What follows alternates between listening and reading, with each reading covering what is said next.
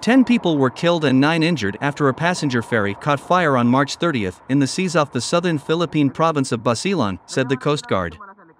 Local media quoted the Coast Guard in southern Mindanao as saying 230 people were rescued in the fire that started in the air-conditioned cabins.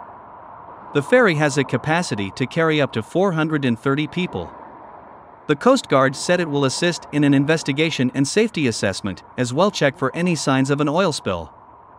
Philippines, an archipelago of more than 7,600 islands, has a poor record for maritime safety, with vessels often overcrowded and many aging ships still in use.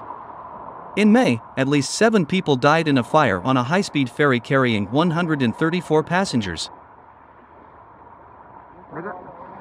Lagyan mo ng ilaw doon simula sa likod. 1, 2, 3.